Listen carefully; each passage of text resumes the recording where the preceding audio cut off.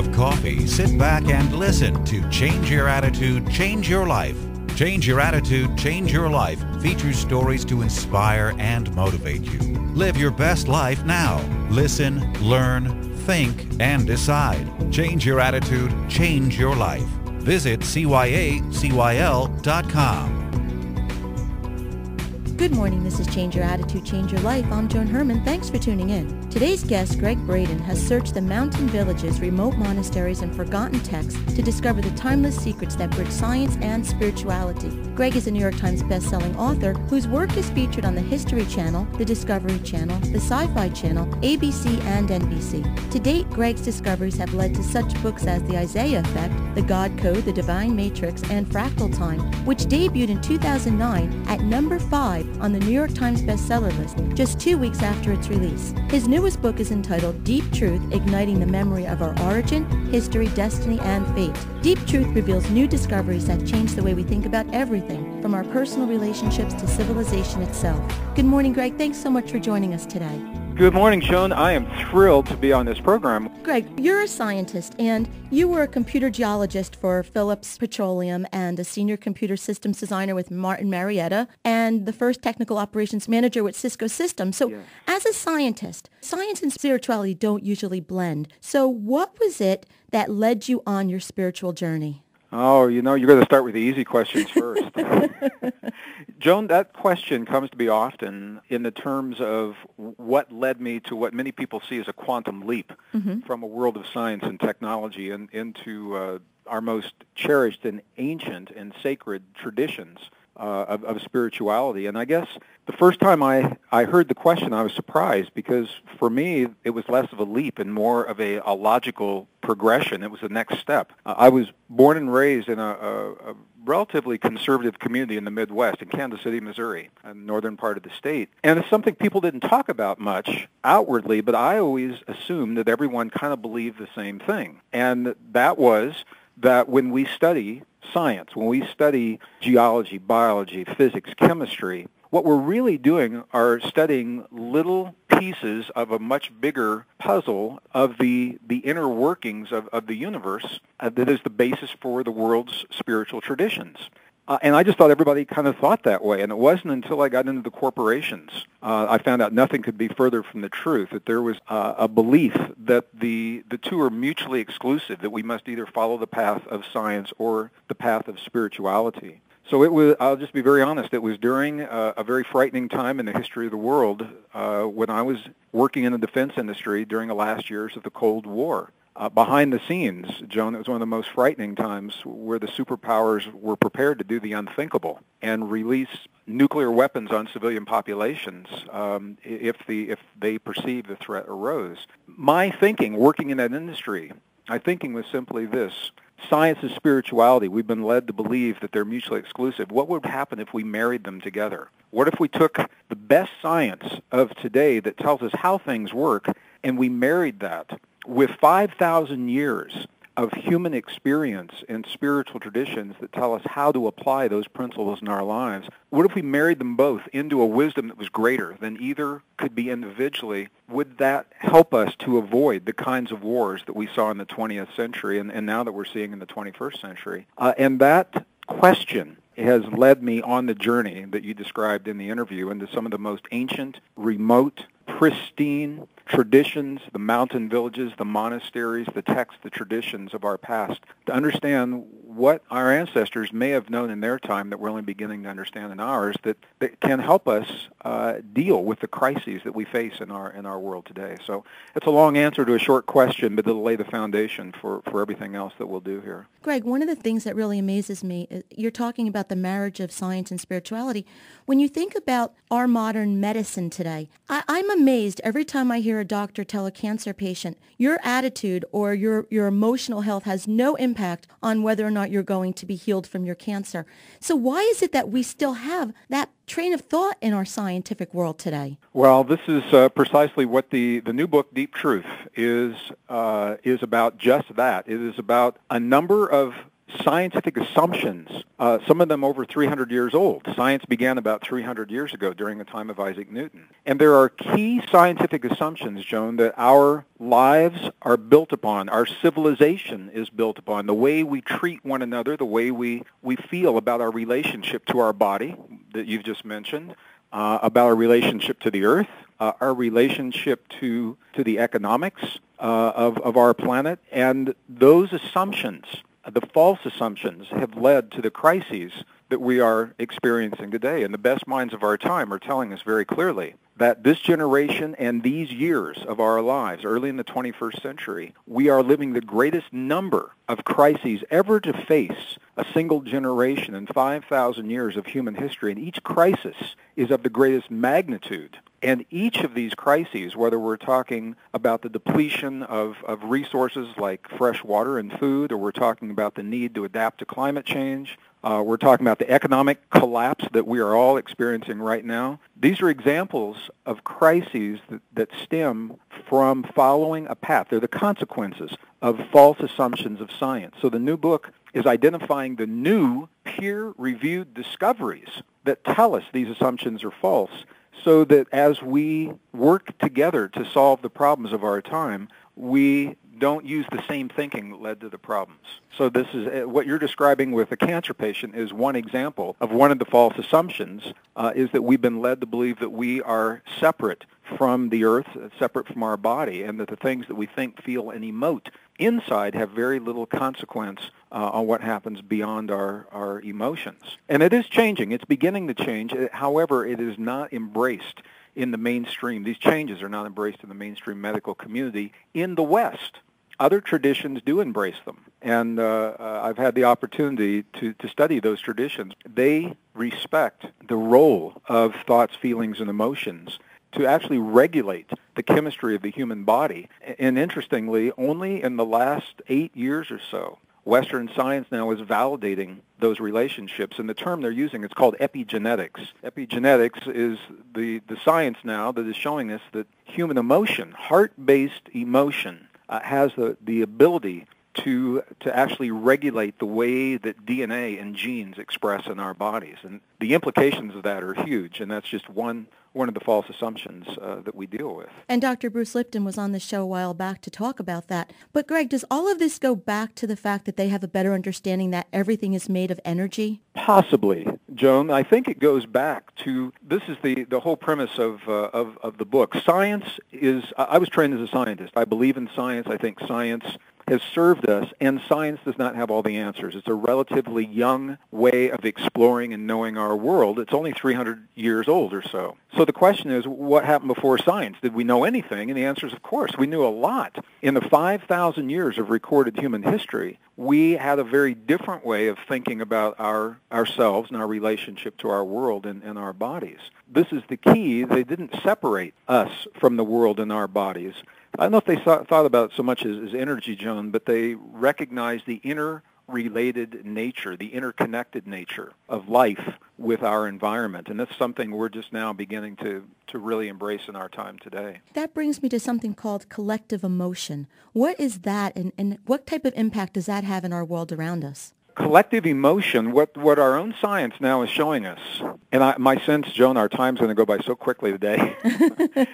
I'm going to go back to September 11th, 2001, when we all know the tragedy that struck in New York City and Washington. What a lot of people don't know about that, however, is that satellites 22,000 miles above the surface of the Earth were recording magnetic fields of the Earth. They do this, and they send data back every 30 minutes to the scientists of the Earth. It was during precisely the time that these attacks were occurring that the magnetic fields of the Earth experienced this tremendous spike that was unusual. Actually, it was unprecedented. Scientists had never seen anything like this before. And to make a long story very brief, it led to a series of studies showing that it was the mass emotion of hundreds of millions, possibly even billions of humans responding in a window of time, in the same window of time to the events of 9/11, what they were seeing on their televisions, that the heart-based response the magnetic fields of so many human hearts coupled with the magnetic fields of the earth and actually increased the strength of these fields for a period of time. And we all remember how close we felt to one another. The term is called coherence.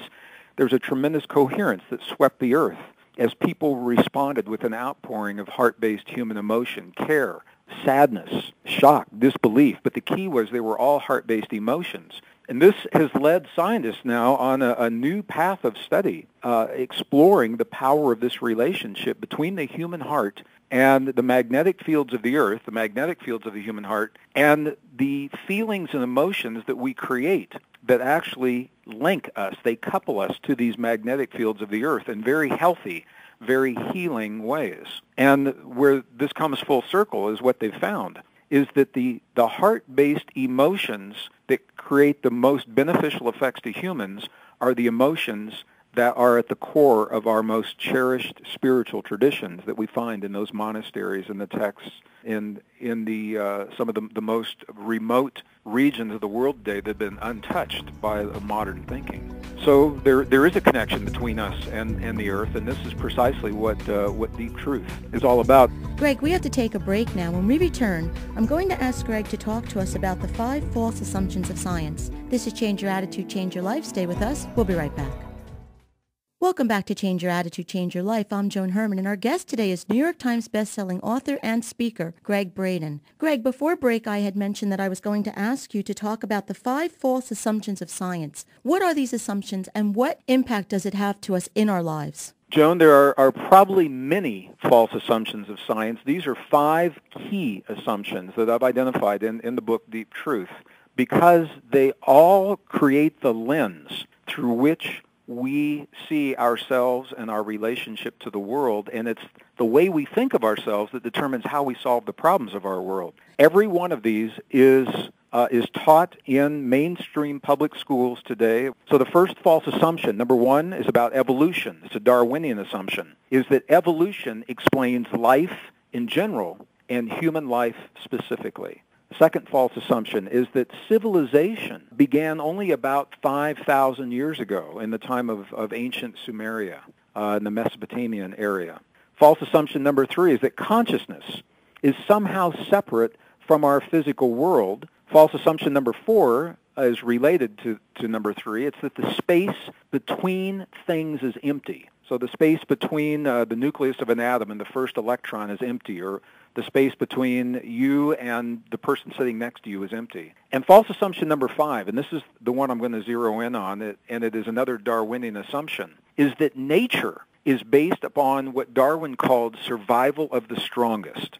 Survival of the strongest. This has played such a powerful role in our lives. It was introduced in 1859. And it was the first scientific attempt, Darwin's ideas were the first scientific attempt to identify human relationships with the world. So his ideas were accepted quickly, they were entrenched deeply, and they play a powerful role in our lives today, because the belief is that nature is based on a model of competition rather than cooperation. And if we want to see the result of where that thinking leads, we need look no further than the collapse of the economic system of the world, the collapse of business models in the Western world, the way we're solving the problems of diminishing resources.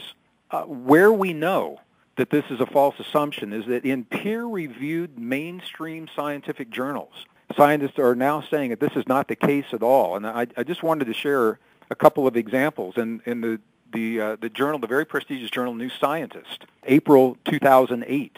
Michael LePage, what he says is what we see in the wild is not every animal for itself. Cooperation is an incredibly successful survival strategy. When cooperation breaks down, the results can become disastrous.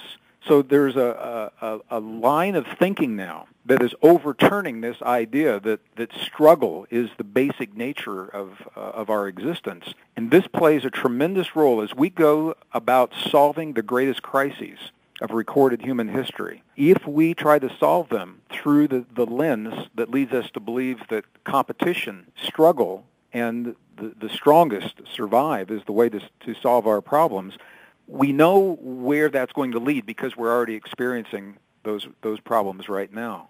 So I think it's key it's paramount that we embrace the new discoveries that are overturning this particular false assumption and the other false assumptions that I've shared as well. Every one of them, peer-reviewed scientific evidence accepted in their respective communities is now overturning every one of those assumptions that I just shared. And I think it's key that we allow our young people access to these new discoveries, at least let them know that they exist, so that as our young people go about solving the problems of our world today, they have the full palette, all of the tools of discovery, rather than being required to see the world through the lens of the false assumptions of the past 100 years or so. So, Gregg, we understand this very important false assumption, and we understand that the importance of the spirit of cooperation and achieving maximum coherence. So what would you say, what is your advice to help us to strive to achieve what we need to do, how we can change the world by treating each other with the spirit of cooperation? Well, it's a very good question. There are many ways to go about doing it. I think one of the keys is for us to understand that our individual choices in everyday life pool together to become the collective answer to the way that we deal with the problems in our world. So in other words, how do we treat one another personally each day in our lives? How do we treat people on the freeway, as we're going to work, or the people that service our meals in the restaurant, or the people that we work with in our academic or the workplace, or the family dinner table? Those seemingly insignificant moments where we've been conditioned to compete because we've been led to believe that the outcome is more important than what we become in getting to the outcome. We've been led to believe in our schools that the answer is more important than the excellence that allows us to develop an understanding of how we get to the answer. So on a personal basis, every day in our lives, we make a choice, consciously or subconsciously, to either contribute and help one another make this a better world, or the bottom line is if we can ask ourselves a simple question, rather than asking, what can I get from the existing world today, if we can shift that slightly to say, what can I offer to the world that's emerging? If we can make that subtle shift, I think all kinds of ideas come up for us as individuals in terms of how we can contribute to the new cooperative ways of living. Now, on the huge level, Joan, the same scientists that identified that the magnetic fields were affected by human hearts after 9/11 have also found that when many people come together creating heart-based coherence,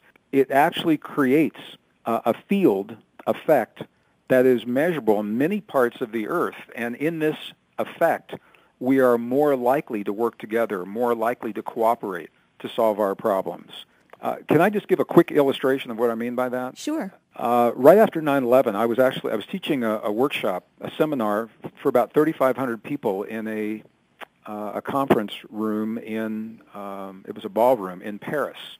And there was a Frenchman in the audience who was very angry about something, and I didn't know what it was. And security came in, and immediately they wanted him to leave the room. And I believe there are no accidents. So I said, you can ask him to step into the hall and wait there for just a few minutes, then bring him back into the room. And while he was in the hallway, we led this room of 3,500 people through a series of heart-brain coherence exercises of creating very precise heart-based experiences for 3 minutes. It was only 3 minutes. We brought the man back into the room and gave him a microphone and asked him to share with us his experience as he came back into the room. And it was very, very odd what happened, because he had this look on his face.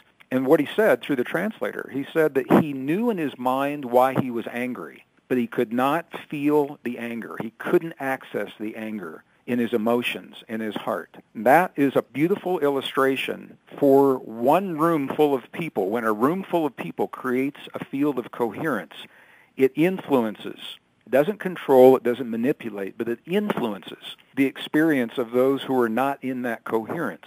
What's possible for that room, scientists now believe is possible for a planet. When many people come together to create heart-brain coherence, It's very, very difficult to declare war on your neighbor, and it's much more likely that we will work together to cooperate, to adapt, and help people dealing with climate change, rather than competing and trying to make some countries pay for the climate change. It really doesn't help the lives of those who are suffering, or the diminishing resources, the diminishing food, the diminishing water, the sharing of the medicine, the sharing of the technology. So coherence is good for us on a personal level. It's good for our immune systems. We think better, we function better. Anti-aging hormones kick into high gear in the presence of coherence. Personally, now the studies show that those effects extend beyond our bodies into the fields that connect all life. Collectively, coherence is good for us in terms of peace and cooperation. So what we do in our personal lives actually contributes to this greater field. The book is Deep Truth, Igniting the Memory of Our Origin, History, Destiny, and Faith by Gregg Braden. If you'd like more information about Gregg, you can visit his website, which is greggbraden.com. And as always, you can visit our website, which is CYACYL.com. That stands for Change Your Attitude, Change Your Life. While on our website, listen to past shows as podcasts, read the digital magazine, sign up for our mailing list, and now take part in the CYACYL book club. Gregg, thank you so much for spending time with us. We absolutely have to have you come back. I haven't even scratched the surface of questions that I have for you. The time just seemed to fly. So thank you again so much for being here. Joan, thank you for your dedication to creating this kind of programming and your vision that makes it possible, and just for being such a gracious host today. I appreciate you tremendously. This is Change Your Attitude, Change Your Life. I'm Joan Herman. Thanks for tuning in.